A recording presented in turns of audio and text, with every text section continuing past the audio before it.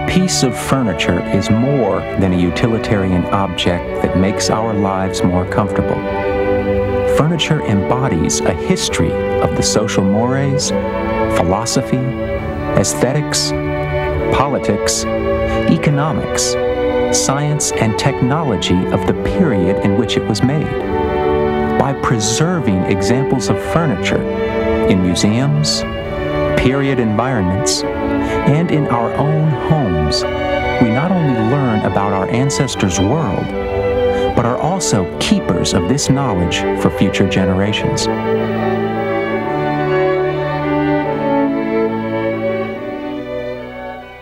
This video is about preserving furniture, or more correctly, about what you can do to minimize the preventable damage to furniture in your care.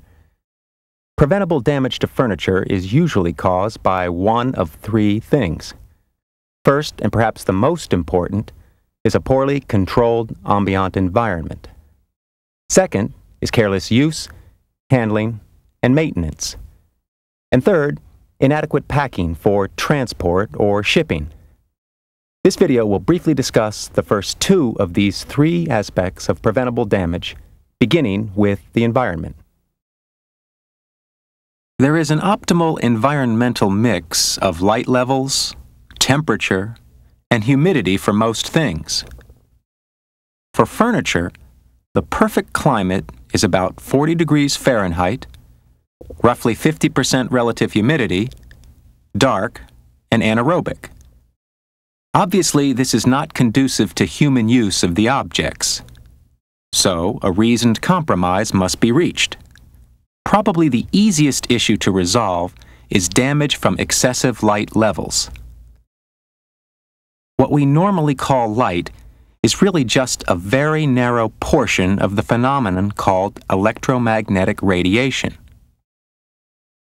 Light interacts with everything it illuminates, and the amount of that interaction depends on the energy of the light, which is, in turn, dependent on the color of the light.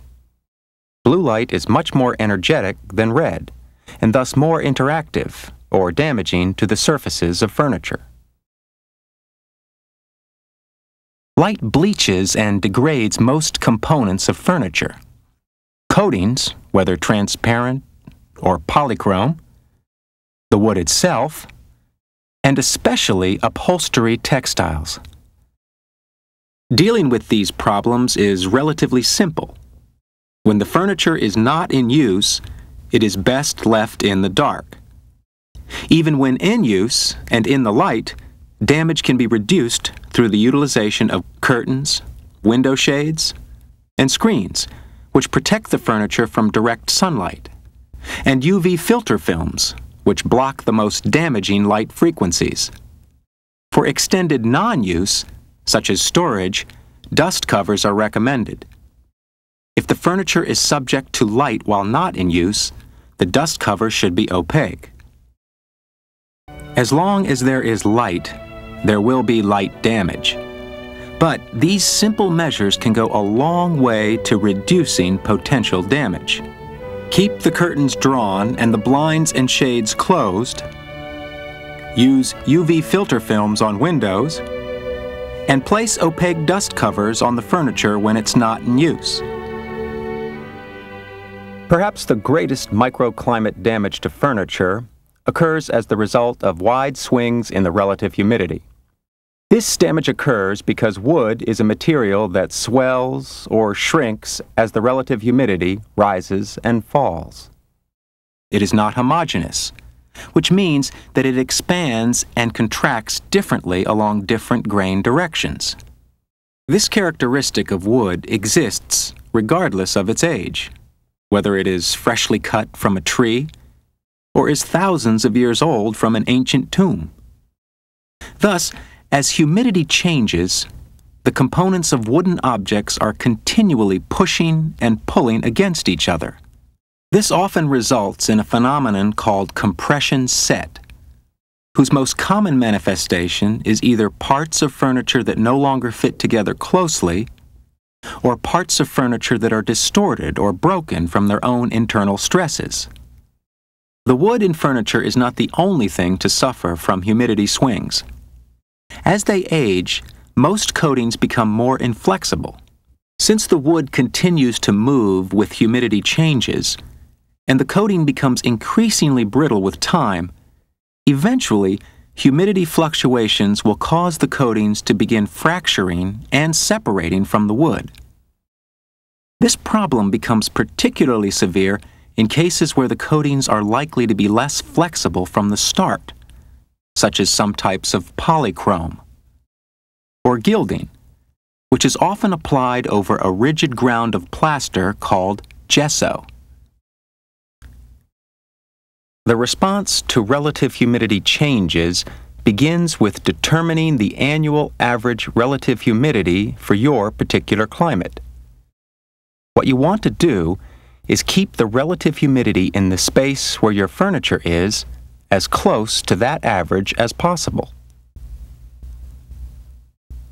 This can be achieved through your HVAC systems by dehumidifying in the summer and humidifying in the winter. Humidity and temperature have a rough inversion relationship. In other words, if you raise the temperature, you lower the humidity, and vice versa. Since much of the problem with furniture is a result of modern heating systems, which can drive down interior relative humidity in the winter, another option would be to modify the relative humidity by keeping furniture in cooler spaces in the wintertime. This can be done either manually, by turning down the thermostat, or automatically, with a device called a humidistat.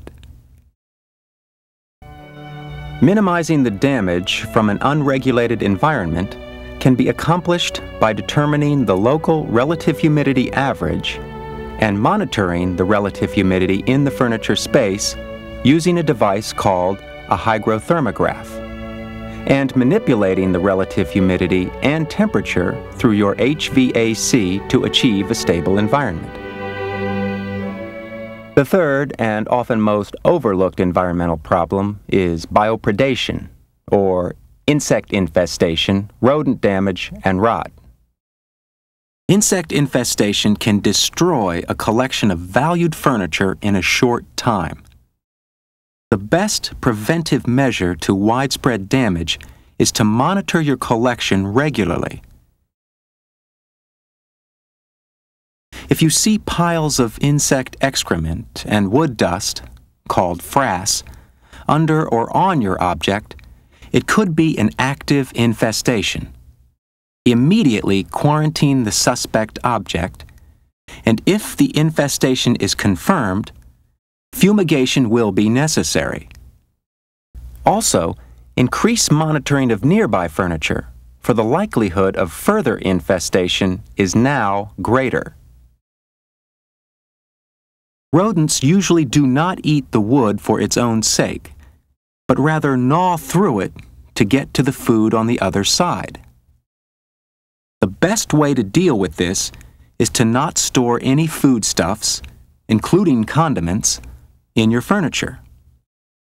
Since food also attracts insects, it is a good idea to keep food as far from your collection as possible. Fungal damage, or rot, can only occur in areas of extreme dampness at moderate temperatures.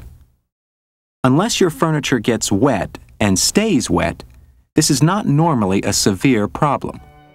So, by controlling the light levels, stabilizing relative humidity, and keeping an eye out for insects and fungi, you can reduce greatly the environmental contributions to furniture damage. Which brings us to the second major cause of preventable damage, the way we use and care for our furniture. Obviously, we should be directed by common sense when using furniture we wish to preserve. Here are a few examples. Fire should be kept far from the surface of the object. We should sit only on structures designed for that purpose. Clearly, the drop lid from this desk does not fit that description. Be mindful of what you place on a piece of furniture. organic solvents, such as those in fingernail polish and remover, and alcoholic drinks, can behave as paint and varnish removers on many kinds of coatings. While this appears to be a gathering of conviviality, it is, from the furniture's perspective, a paint-stripping party waiting to happen. Hot items, such as coffee mugs and steaming tureens and irons, can literally melt a finish away. Water, from spills, vases, and cold drink glasses, can damage and deface coatings through blooming, an effect that makes transparent coatings white or milky. This problem can be even worse when the liquid itself stains the surface, such as when coffee or tea is spilled, or if the coating is penetrated and the staining liquid enters the wood itself. Ink and other staining materials should be used with caution. These problems are simple to resolve. Using writing pads, oversized ashtrays, and coasters under beverage containers can virtually eliminate the damage. In addition to using furniture wisely, it's important to handle and lift it carefully. Except when handling metal hardware, do not wear gloves because they can cause you to lose your grip. Remove all jewelry, etc. that could scratch the furniture. And since you are using bare hands when moving furniture, make sure they are clean. Before picking up a piece of furniture, it is critical to first determine how the piece is constructed, what parts of it are removable or detachable. Without doing so, furniture can be seriously damaged through ill-advised handling. Let's look at some examples of moving furniture properly. When moving this drop leaf table, determine which support members move. Is it simply a bracket or a swing leg? Fold the leaves down and restrain them with padding and a tie band. If the support is provided by a swing or gate leg, tie it in place as well. The only safe place to grab a drop leaf table is underneath the end aprons. Grabbing by the legs, especially swing legs, will increase the chance of damage to them. And grabbing by the side leaves will often result in fracturing the long rule joint that allows the leaves to drop. Picking the table up by lifting on the top rather than the apron may break the glue blocks that hold the top to the frame, or strip out the screws which hold the top on.